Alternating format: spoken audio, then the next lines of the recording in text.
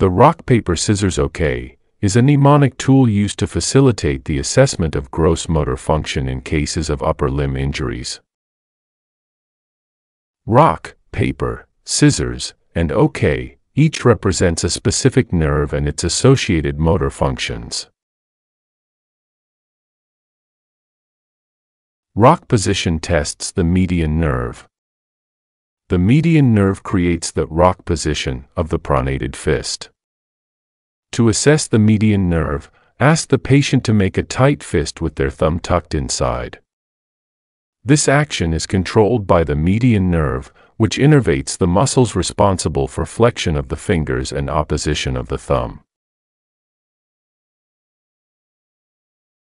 Paper position tests the radial nerve. The radial nerve extends the wrist and hand, forming the paper position.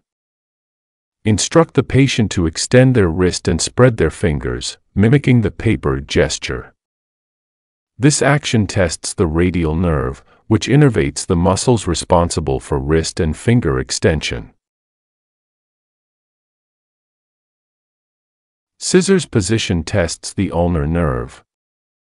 The ulnar nerve creates the scissors position. Ask the patient to spread their index and middle fingers, forming a scissors shape. This movement is controlled by the ulnar nerve, which innervates the muscles responsible for abduction and adduction of the fingers.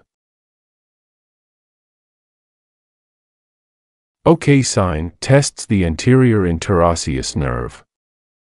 The OK sign tests the function of the anterior interosseous nerve.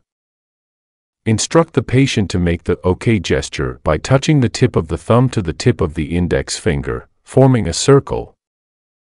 This action is controlled by the anterior interosseous nerve, which innervates the muscles responsible for flexion of the interphalangeal joints of the thumb and index finger.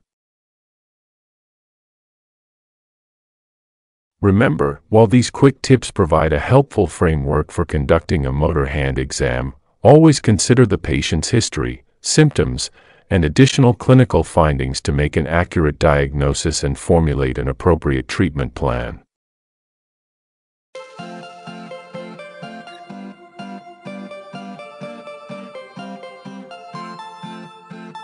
Thank you for watching.